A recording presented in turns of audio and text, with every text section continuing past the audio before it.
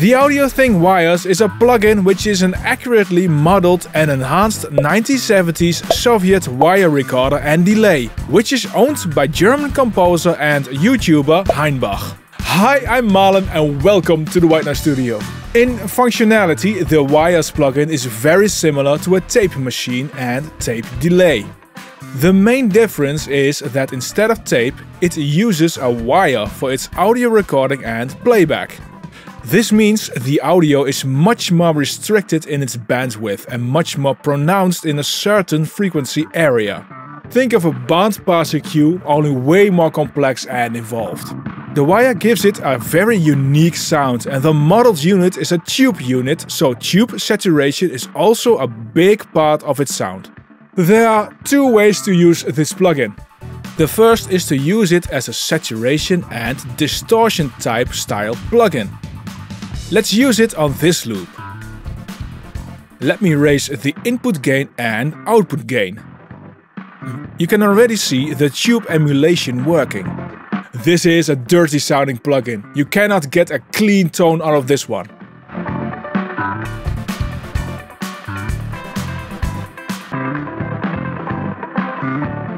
The first control is somewhat similar as what you expect of a tape machine plugin. That is the flutter and wow control.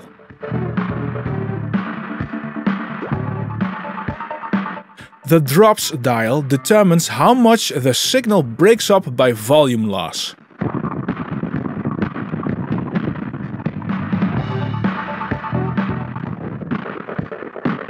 Clicks will dial how much the degraded signal will turn into clicks.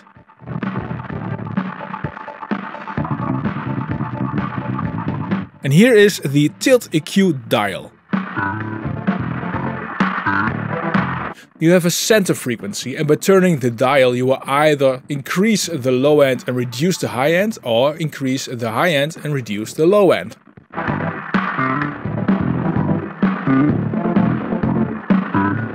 You can add machine-like noise here with the hiss and motor dials if you are looking for that sort of vibe. The envelope filter works as a very slow gate. So when there is sound you hear the noise, and when there is no sound there's also no noise. And there's a microphone and speaker emulation.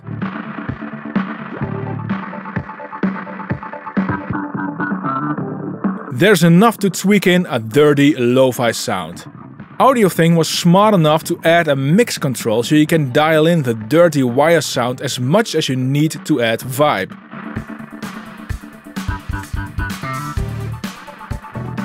The soft clip switch turns soft clipping on or off if you need that. There's also a fun start-stop effect in this plugin. This works best when the mix is fully wet.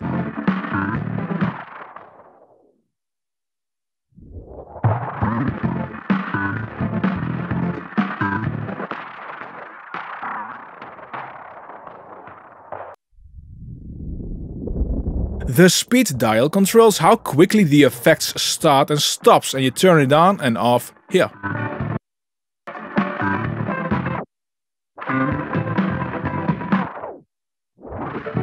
And there's a funny Easter egg when you click on the reels.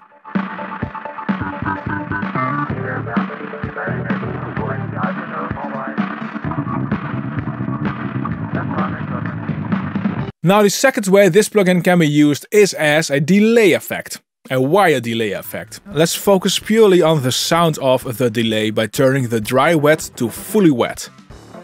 By itself is a pretty simple delay and mono.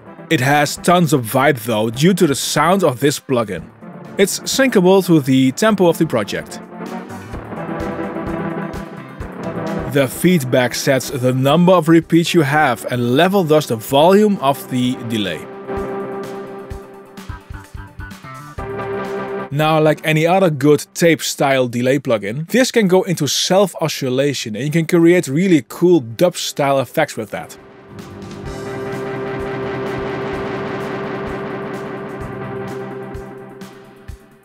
Switching the time is also really fun and sounds so good it deserves to be played around with in mixes.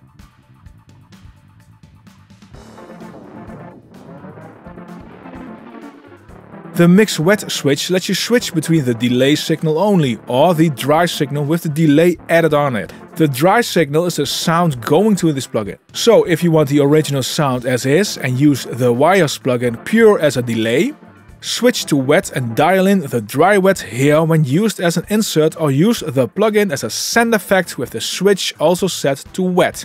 Tons and tons of vibe and character.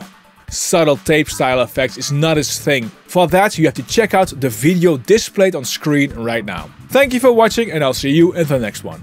Bye!